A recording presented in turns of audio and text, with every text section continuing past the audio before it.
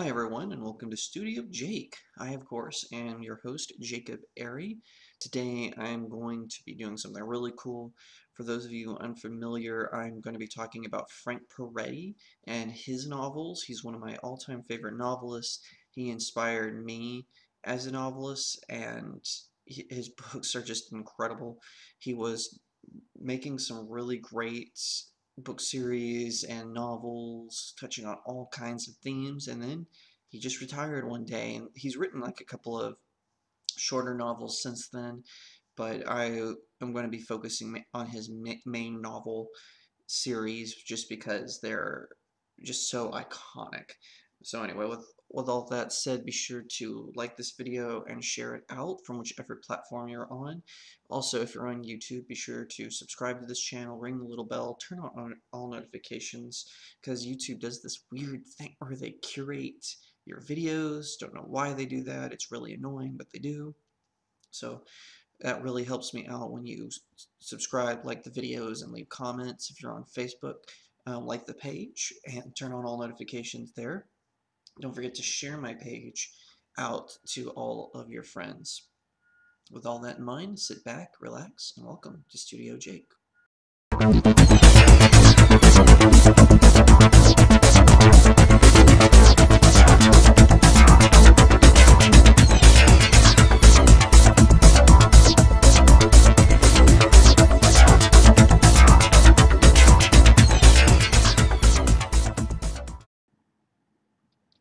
Alright, so Frank Peretti has written a plethora of fantastic novels, specifically in the Christian supernatural thriller sort of genre. His books touch on all kinds of themes, and I've read them all, and he's a master when it comes to the written word. He's one of the best of the modern Christian writers. His exploration of the supernatural, of faith, crime, and his passion are very clear in every single one of his novels. So what I'm going to do is I'm going to rank his novels, but I'm not going to include his kids fiction, the Cooper Kids series, just because those are more like novellas. They're shorter, like sort of the light novels that you see. And I'm also not going to include the Harbinger series because that's also written with other writers, and so it's not part of his main series exactly. So now, I want to note that I am ranking them, but I have read them all and I like them all. I'm just ranking them in how what I think is the least to the best. But again, I still like them all. In fact, um, the least one I actually read in a day because I was grounded. But that is why it's one of my um, mini stories regarding that. So, without further ado, here we go. We're going to talk about ranking Frank Peretti's novels.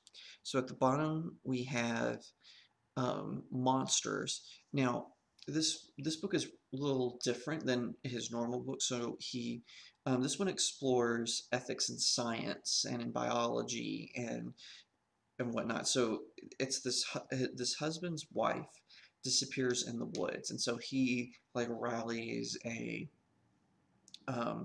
he like rallies a search party try to find her, and it turns out she's actually been like kind of adopted by this breed of Sasquatch and whatnot, and so while all this is going on, while the husband is trying to find the wife, she is being pulled around by the Sasquatch, and every time she tries to escape, one of the Sasquatch in the herd comes back and takes her back. It thinks that she's its child, and a whole bunch of other craziness like that. So Monster is more, it's like science fiction, but it's more based in the real world. So it's more and focuses on sort of the conspiracy around Sasquatch, and also, like I said, it focuses on ethics and how science conducts experiments and whatnot. So it's very different than sort of his supernatural thriller from it. And I'm not saying it's different in that it's bad. It's just sort of unexpected. So next up, I have House, which he co-wrote with Ted Dekker. Now, I'm not a huge Ted Decker fan. I thought that he was really great, doing really good, and then he did what was called the Circle trilogy, and I feel like he got stuck in the Circle trilogy because after that, it seemed like every book Ted Decker wrote was somehow connected to the series, and it was not impressive, shall we say. But this was written when Ted Decker was at his peak. Frank Peretti and Ted Decker wrote it together. It's about these two couples, and they get trapped in sort of the supernatural house.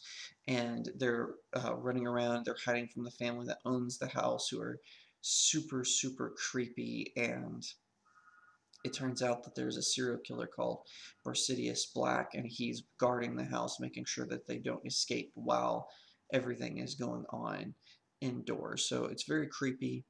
They did do a movie adaptation of it, but the movie adaptation took out a lot of the spiritual components from it.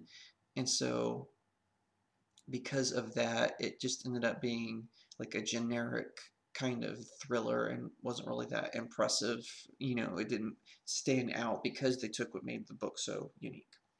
Uh, Next up, we have Nightmare Academy. So this is part of, he wrote two books in what was called the Veritas Project, and it was about the Springfield family, and they're a family, mother, father, and two twins named Elijah and Alicia, and they're part of the FBI, and they use the kids. The kids are especially trained to go undercover when there's something weird going on in school. So Nightmare Academy, basically what happens is there's this children's academy where children are disappearing.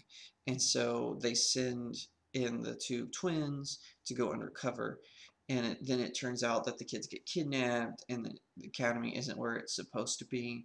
So they have to find a way to contact their mom and dad to be able to find out where they are and whatnot. It's a very interesting novel, just not as good as the next book, which is Hangman's Curse, which is the first book in the series.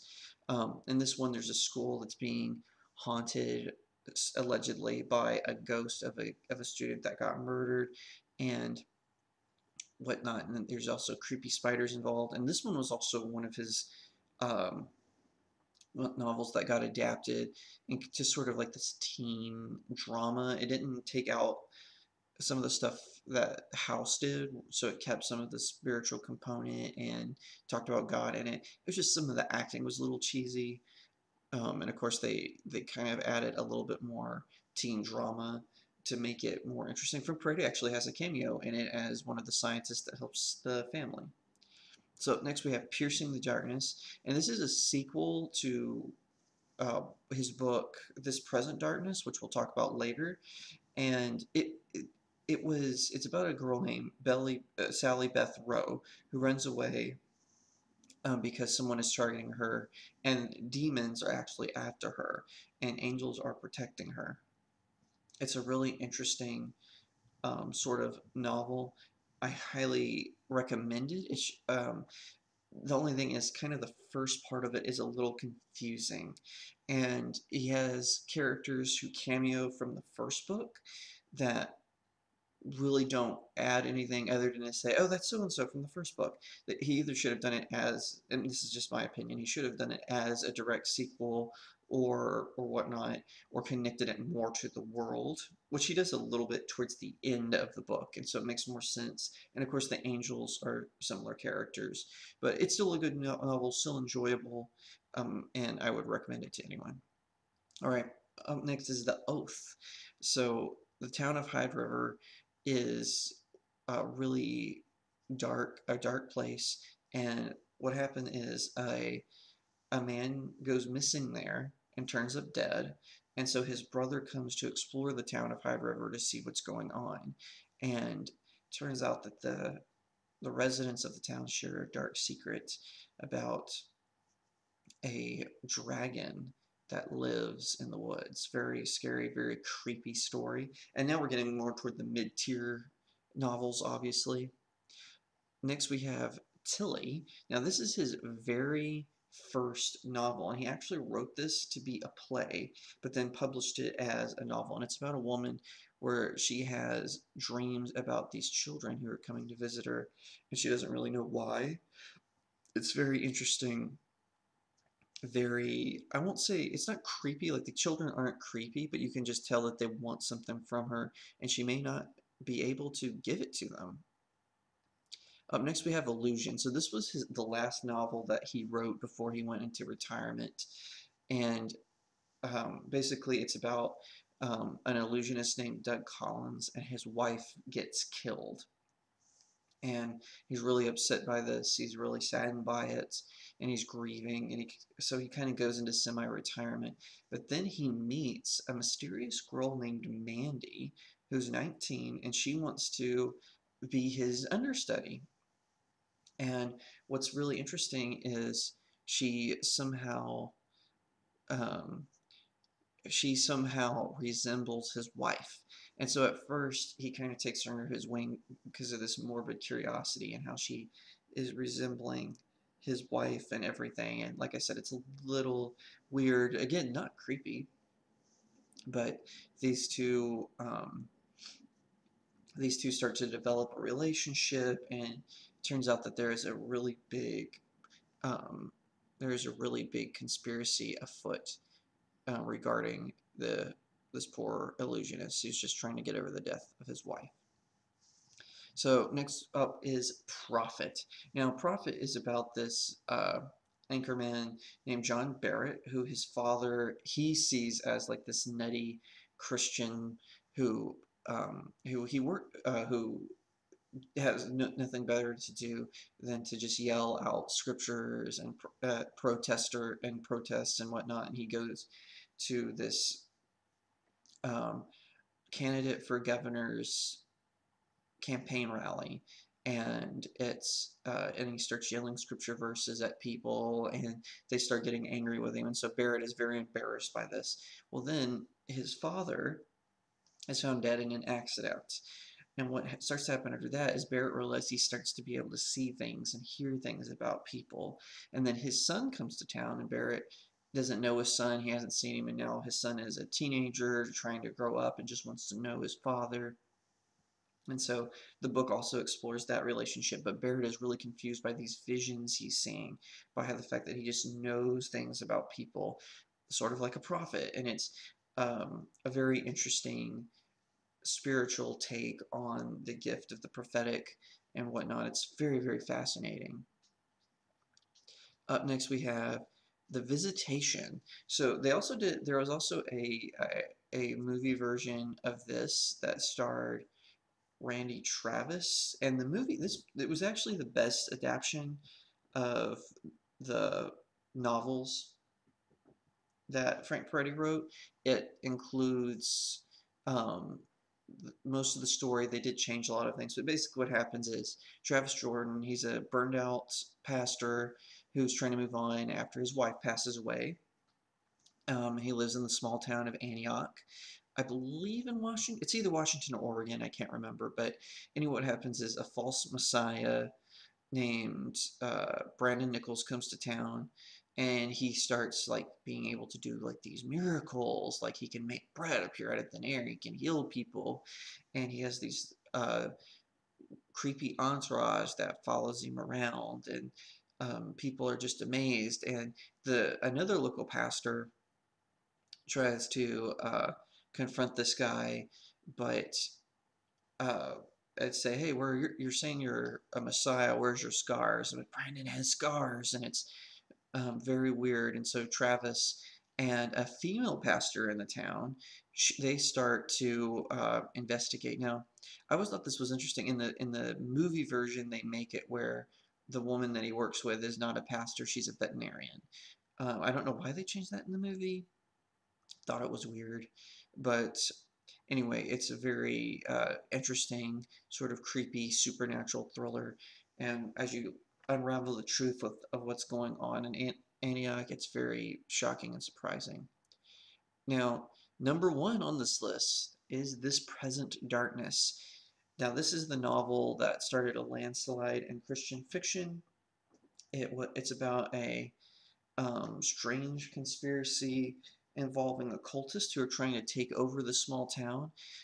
And a pastor and a reporter are both trying to figure out what's going on. The reporter from the secular angle, the pastor from a spiritual angle, and it turns out that there are angels and demons involved on both sides, kind of pulling the strings.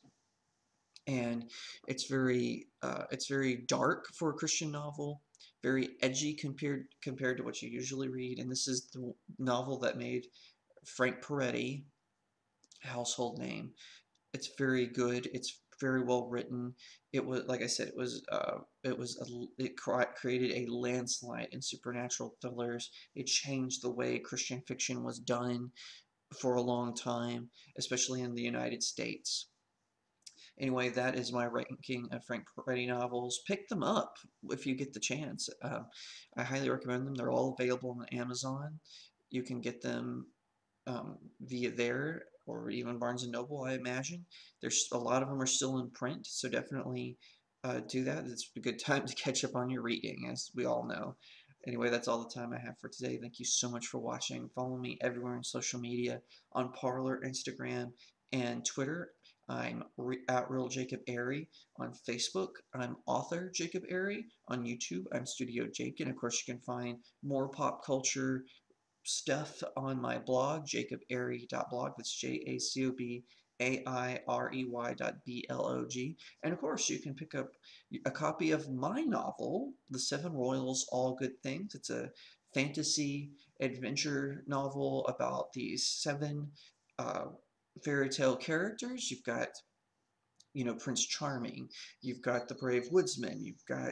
Um, you've got Sleeping Beauty in there, and all types of other characters. They're led by Prince Jasher, who was put into stasis after their land was taken over by an evil wizard. And so the seven royals, they're being led by Prince Jasher to go back to save their land.